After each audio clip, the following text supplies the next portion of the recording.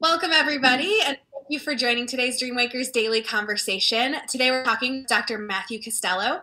Dr. Costello serves as a senior historian at the White House Historical Association, as well as vice president of the David M. Rubenstein National Center for White House History, and as a lecturer at American University.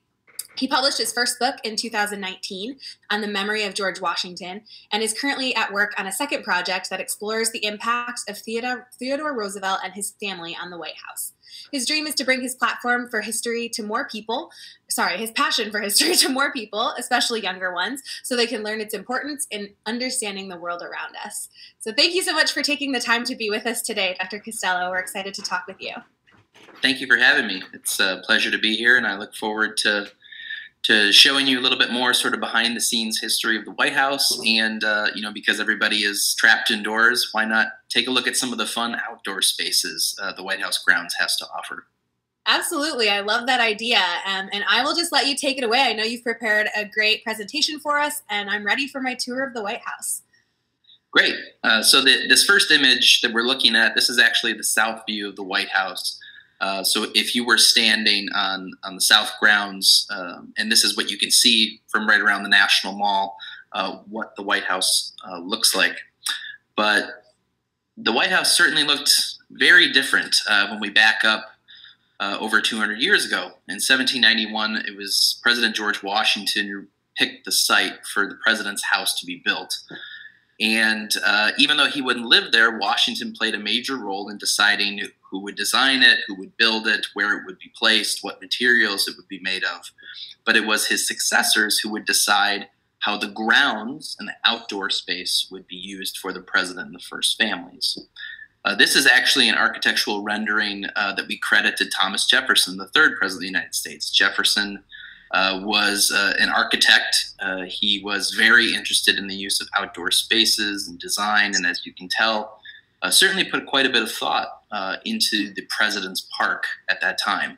Now, Jefferson thought that the north side of the White House should become the formal entrance, and that space on the other side should be more of a public park, what is today Lafayette Square. On the south side, he saw that more as the president's backyard. In fact, you can see that he has designed what looks like sort of a long green lawn just south of the White House. At the bottom of the screen, you also have some natural woods. You have a president's garden, and you would have had a special entrance off to the southeast corner where the president would have come in if say they were coming down Pennsylvania Avenue from the Capitol. So you have this design that Jefferson imposes. If you look also around what's enclosing the White House, that's actually the first fence. So Jefferson had a wooden fence installed early in his presidency, and then later he had a stone wall built called a ha-ha wall. And these were really popular in Europe, and it was a way to actually keep livestock from climbing onto your property. So the whole idea behind a ha-ha wall was that essentially having a stone wall built into the side of a hill so that animals wouldn't be able to keep walking onto your lawn, eating your flowers or your plants, and then you wouldn't have a fence obstructing your view. So if you keep in mind where the White House is today, if you're looking south, you would see the National Mall. In Jefferson's time, there was actually a small creek called the Tiber Creek that ran right along where Constitution Avenue is today. So you would have had this very panoramic, sweeping view of the Washington, D.C. landscape, the Potomac River, and then down the river you would have been able to see Alexandria, Virginia. So Jefferson really saw the south side as being the private grounds for the president and the north side being more the public grounds for the people. Interesting. Any idea why it's called a ha-ha wall? I don't know. I don't find them very funny. But I'm sure there is probably a good reason. I'm just not aware of it. Yeah. So this is actually, you can see part of the ha-ha wall here. You can see that's part of the stone wall on the south side. You can see part of the Tiber Creek at the far edge of the screen. The United States Capitol building is in the background. So this is supposed to be around circa 1827. So you can see Washington, D.C. still not very developed as a city. Of course, the president's house really stands out because it's this massive home made of sandstone. And all the other buildings in D.C. at that time are either probably made of wood or brick, aside from the Capitol building and then some of the earliest iterations of the Treasury and the Executive Office buildings. Now, this little enclosure on the left side, that was actually a nursery started by John Quincy Adams. Most people don't know this, but John Quincy Adams, even though he was sort of a bookworm of sorts, he studied everything and anything he could get his hands on. He was fluent in multiple languages.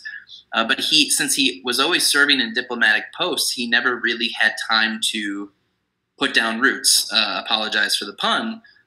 He was actually really interested in gardening, but he never really had the time. And when he became president, that's when he actually started to devote more time than just studying plants and memorizing their Latin names. He actually wanted to plant saplings, and him and his White House gardener planted over 700 different types of trees on the White House grounds. My goodness. So you can see part of Jefferson's wall there. Over time, more and more of the wall will disappear. Now, I include this image about John Quincy Adams and his elm tree because for quite a while, it was the oldest tree associated with a president on the White House grounds. Unfortunately, in 1991, it succumbed to disease, and the National Park Service had to cut it down. But the good news is that because the National Park Service oversees the White House grounds and maintains it, they also run greenhouses where they create seedlings and saplings and small trees who are descended from trees planted by presidents. So you can actually replace the John Quincy Adams elm with one of the descendants that was grown from one of the seedlings of that tree.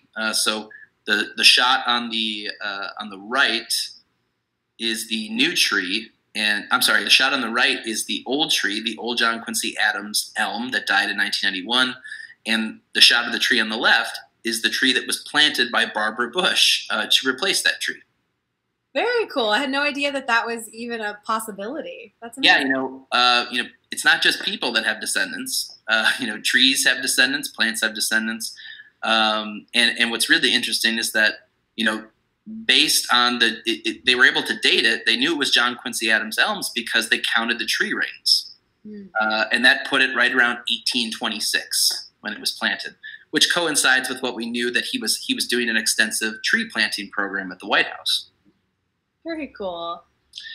So this is a closer view. Now we're a little bit closer on the South Lawn. So, if we were to attend a state arrival ceremony, this is about where people would be standing to witness all the pomp and circumstance. But this is also a better close-up view because you can see these incredible magnolia trees on either side of the White House. And the one to the left is famously attributed to Andrew Jackson. So the legend behind the tree is that Andrew Jackson brought either a magnolia tree or seeds from a tree at his plantation, the Hermitage in Tennessee, with him to Washington, D.C. His wife, Rachel, had died in December, so she actually didn't come. He came to Washington as a widower, and that he planted this tree in her memory. And that it would grow right outside his window, and that way she would always be present with him while he was in the president's house. It's a great story. Yeah. However, there is evidence that suggests that this might have been one of those things where the tree, because it was a magnolia tree, was attributed to Jackson later. This is actually the earliest daguerreotype photograph of the White House. This was taken in early 1846 during the James K. Polk administration. And if you're looking, this is the south side of the White House. Keep in mind, daguerreotypes are mirror images, so you would have to flip it. But if you're looking off to the side, you're not seeing a Jackson magnolia planted quite yet. When we jump ahead a little bit more, this is 1862 during the Civil War. Again, we have a south view of the White House. Now it looks like perhaps there is a Jackson magnolia right about where that tree stands today. So that's 1862. I also like this photograph because you have members of the K Company who were camping out on the grounds during the Civil War. And you can see this is actually part of Jefferson's Ha-Ha wall that they're standing on. So again, when you look at these images, you can kind of piece together different histories, different moments in White House history to tell a larger story about how these grounds evolved and changed over time. But probably the most famous event associated with the outdoor spaces of the White House is the Easter egg roll. Now, the story behind its beginning can be a little bit murky. So in the 1870s, citizens of Washington, D.C., especially children, really enjoyed egg rolling on some of the sweeping, rolling hills throughout the city. Washington, D.C. is a pretty hilly place, but they had primarily gravitated towards Capitol Hill. And after 1876, Congress had actually just appropriated a lot of money to repair the grounds, and then the egg rollers really chewed them up. So they decided to pass a law prohibiting public use of the grounds. This was really to deter people from doing things like egg rolling. In 1877, it was actually the day was rained out, so there was no confrontation or anything like that. But then in 1878, President Rutherford B. Hayes decided to open the White House grounds to the public so that people could do their egg rolling at the People's House.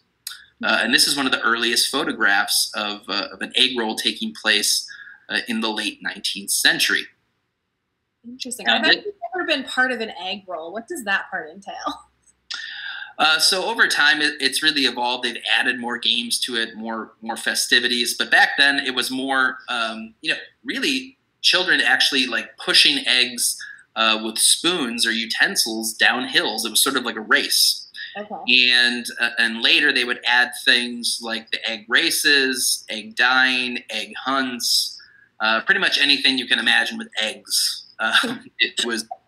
And then eventually they realized, it's probably not a good idea to use real eggs. In fact, there's newspaper accounts where they talk about you can smell that they had the egg roll, days after the event. But then as we get into the 20th century, there's issues with things like food conservation. Is this a good use of eggs during World War I or World War II?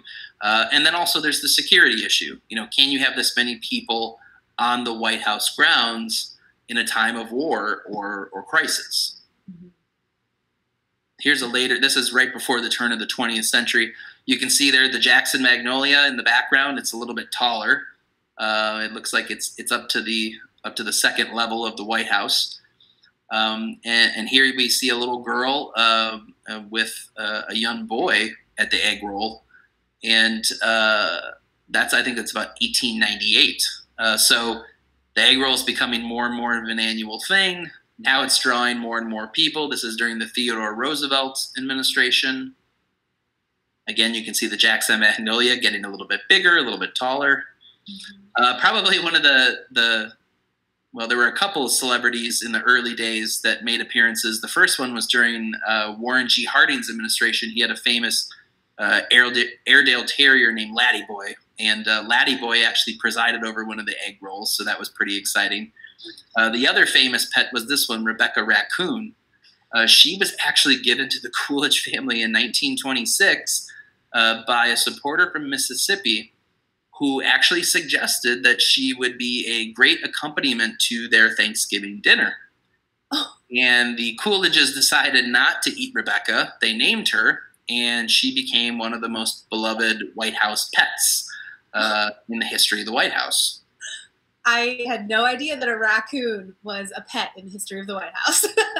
Yep, and you can see in this picture, she actually has Rebecca at the egg roll, and she has Rebecca on a chain, a little leash. So, and I think she's wearing a bow around her neck too. So Rebecca was very friendly, and she actually had a little house on the White House grounds just south of the West Wing, so President Coolidge could go visit her anytime he wanted. So, and that kind of it's a good pivot point to go back to what Jefferson thought, that really the South grounds are supposed to be for the private use of the first family. Yeah, there are times and occasions when you open the grounds up and you let the public in to see things, observe things. But that this is primarily supposed to be like the green space, the backyard for the first families. Mm-hmm. And starting with President Rutherford B. Hayes, he is the individual we've always, linked back to this idea of ceremonial tree planting. People have probably seen in the news or on TV before when presidents or first ladies plant a tree at the White House. Usually they're in the presence of maybe like a visiting dignitary or a head of state, or it's to mark some important occasion or commemoration. And this actually goes back to Rutherford B. Hayes in the 1870s, the same person who opened up the grounds for the egg roll. But over time, those trees have succumbed to disease. They've had to be replaced. And as of right now, I just wanted to share this. The oldest tree on the grounds with a known connection and planted by a first lady is Frances Folsom Cleveland. She planted this wonderful Japanese maple tree near the south driveway. And in fact, you can see kind of in the background, there's a smaller one. That one was planted by First Lady Rosalind Carter to match Frances Folsom Cleveland's. And that was planted in 1893. So as of right now, that is the oldest tree on the grounds with a well-documented connection to a president or first lady. Interesting. Does every first lady or president, have they all planted at least one tree? Yeah, I think pretty much everybody, at least every administration has planted at least one tree. Some plant more than others. Yeah. And it's also, sometimes it's one of those things where, maybe a tree dies and they decide to plant, a sapling from that tree is planted by a new administration. So then it's kind of like you're representing two administrations, right? It's right. It's descended from John Quincy Adams, but it's planted by Barbara Bush. Right. So you can sort of double dip. Interesting. Now, in the 1930s, that's when the National Park Service will take over really the oversight of the grounds. So you have to imagine, since John Adams moved in 1800 up until the 1930s, that was about 135 years where there really wasn't a designated government agency or unit tasked with their primary focus was the maintenance of the grounds. So as you can imagine, the grounds were much more rustic, much more natural.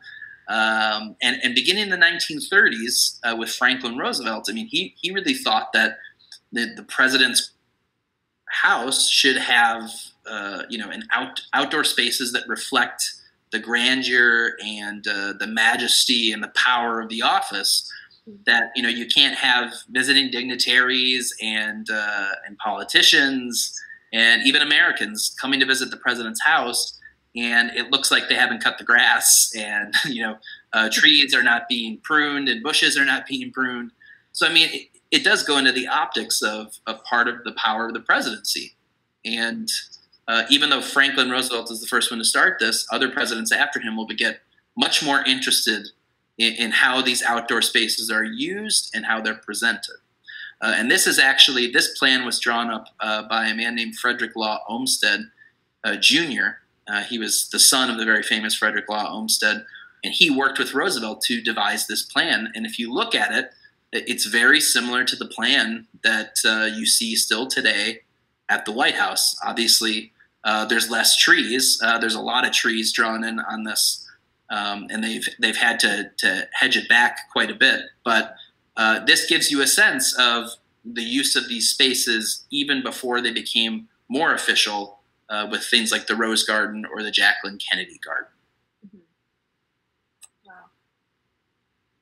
So I'll just jump back. So if you look at this plan, you can see the White House is this darkened box. It has the two wings on the side of it. To the right, that is the West Wing. Up to that point in time, Roosevelt hadn't expanded it yet, but you can see the Oval Office at the southeast corner where it bumps out a little bit. And then on the other side, there wasn't an East Wing built yet. Franklin Roosevelt will build it basically where that entranceway is and where that driveway is. He'll build it in 1941, 1942. in order to expand office space during World War II. But those two little, you can see there's two little gardens. They basically look like small rectangles with 4 dots in each one. On the right, that is today's Rose Garden, and on the left, that is today's Jacqueline Kennedy Garden. Oh, cool. On that last photo, so I know every year they do like a Christmas tree at the White House. Is that somewhere on that map? Like, where does that happen? So when they do the lighting of the National Christmas Tree? Yeah. So in recent years, it's been on the ellipse, which is further south of the White House. Okay. So if you were to keep going past this design, it would be on that ellipse space, kind of closer to the National Mall. But there were times when they did the National Christmas Tree lighting on the South grounds. In fact, I think Franklin Roosevelt he's sort of moving around between Lafayette Park, Sherman Square. And then he also does it on the South grounds at some point as well. But then it's interesting during World War II, that's when they're doing more conservation policies. So then they don't use lights. Instead, they use brightly colored ornaments. Fun. Cool. So when they start thinking about redesigning the grounds and how do we make these spaces, not only more refined for the first family and for their guests, these spaces are really going to reflect the aesthetics and the tastes of the people who have them redesigned. So this is actually early on in the Theodore Roosevelt administration, and you'll see there's a lot of parallels here. Usually when you have a first family that oversees a White House renovation or White House refurbishing, they go all in. And the Roosevelt family was one of those families. Theodore Roosevelt had the West Wing built, the original West Wing, and Edith Roosevelt oversaw a lot of the changes within the White House itself, but then also these green spaces. And she specifically wanted what were called colonial gardens, which used much more of these geometric patterns. And she had a matching one on the other side, which we'll get to in a little bit. But what I want to do is I want to just show you how this space evolved and changed over time. So if you were going to visit the White House today, you would actually enter through the East Wing, and then you would walk down this colonnade. If you walk down the colonnade today, it's actually enclosed. There's glass windows. But this was the original colonnade after the Roosevelt renovation. And going through those doors would take you then into the ground level of the White House. So when the Wilsons come along, they decide they want to do something a little bit different. And this one is actually redesigned by Ellen Wilson, and she employs a landscape architect named Beatrix Farrand to redesign it. So you can see a pretty different, pretty different tastes, and this is only about 10 years apart. Of course, I also really like, so they've added the windows to the colonnade, but then you can also see those window awnings on the White House, which look like they were like pinstriped maybe. It was one of those, I remember later Harry Truman commented about how much he hated them because he thought they were eyesores for the White House. They remind me of like a fudge shop or like an old-timey like ice cream shop. Yeah, I was good there, like you're going to a carnival or something. Yeah. But there was also this little reflection pool you can see in the middle. So that was something that Edith Roosevelt did not have in the East Garden that Ellen Wilson wanted. But during the Truman renovation, speaking of Truman, between 1948 and 1952, that's when he oversaw a major White House renovation. They essentially gutted the building and rebuilt the entire interior with concrete and steel. They dug 2 sub-basements. And now, today, the White House is 6 stories tall, even though you can only see 2 stories. It's because there's a story on the top of the White House, a story on the ground level, and then there's actually 2 sub-basements that were dug as part of the Truman renovation. So these gardens were pretty much treated as construction zones for that 3.5-year period. Here, of course, they've restored the garden. It's obviously a lot different than Ellen Wilson's. And this was actually done in time for a state visit. So that's why you can see it's pretty well manicured and well managed.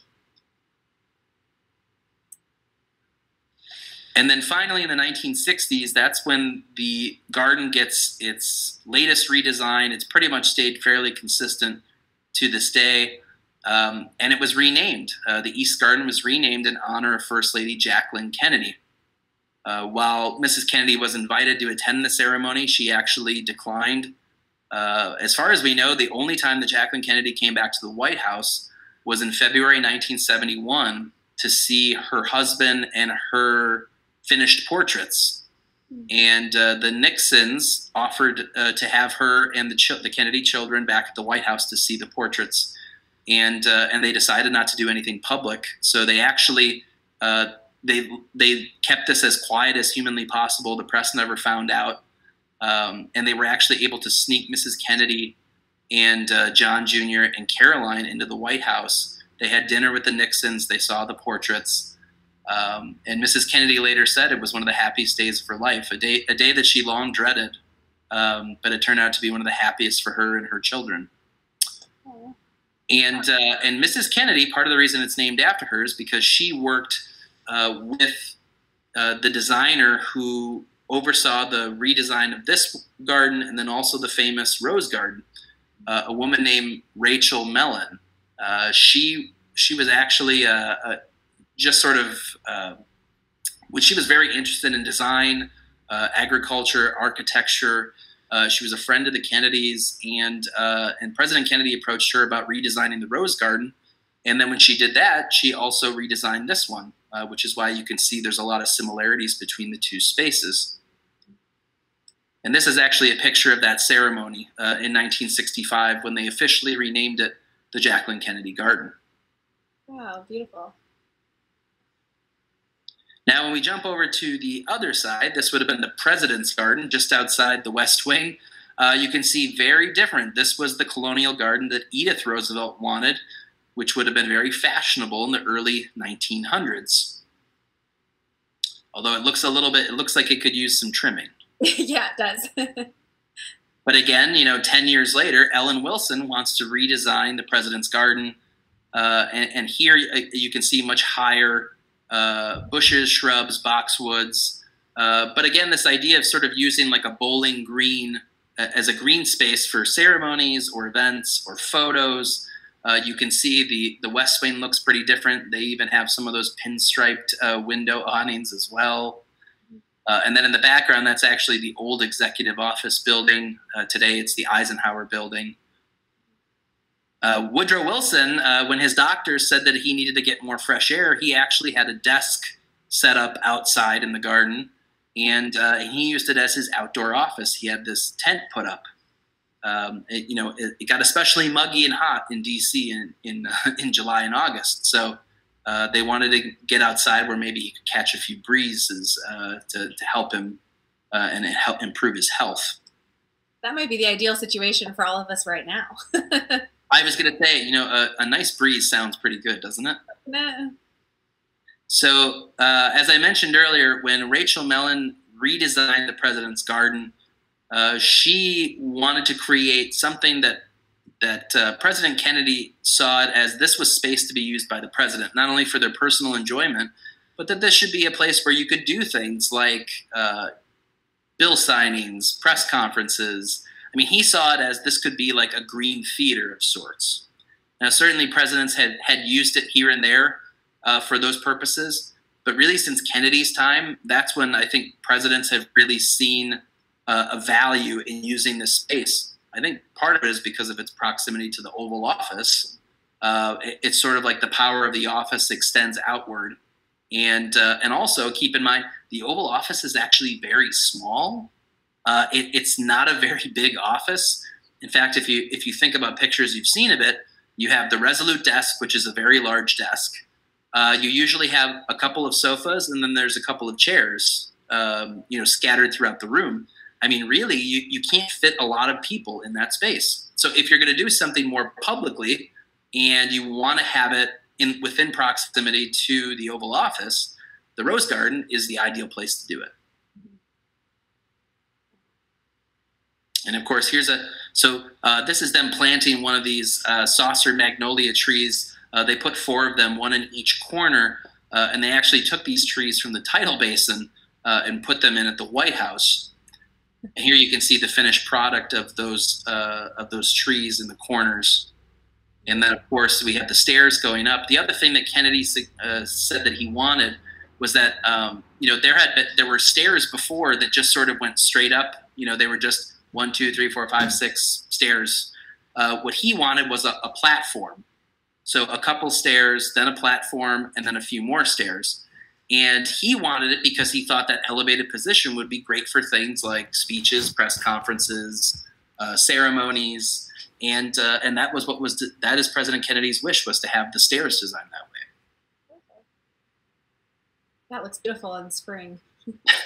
I had to include, this is just a great image. So there's been many weddings at the White House, but probably one of the most famous ones was the wedding between Edward Cox and Trishard Nixon, and this actually took place in the Rose Garden, and you can see President Nixon and First Lady Pat Nixon very happy with how things are. I guess everything's going very smoothly. He seems very pleased. Yeah. Or maybe he's very happy in the match. But either way, it was a major event for media. And really for the United States, people were watching, using this president's garden to see one of the presidential daughters get married. And the final place I just wanted to show you on our walking tour is one that's secluded. It's a little bit further on the south grounds, and this is called the Children's Garden. And it was thought of and created by Lady Bird Johnson. And it was dedicated just before they left office in 1969. And the idea was to have a secluded, quiet place for presidential grandchildren to play in. And then the idea came up with, why not put their handprints and their footprints into the stone? And you can see some of the handprints and footprints there.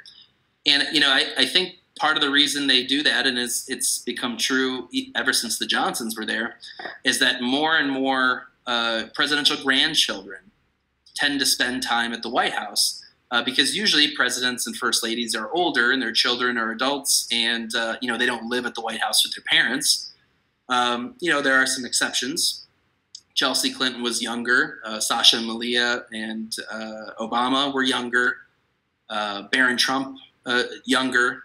So there are some exceptions to that, but since the Johnsons' time, most of the children that were in the White House were grandchildren, and Lady Bird Johnson wanted a special place for them to be able to sneak off.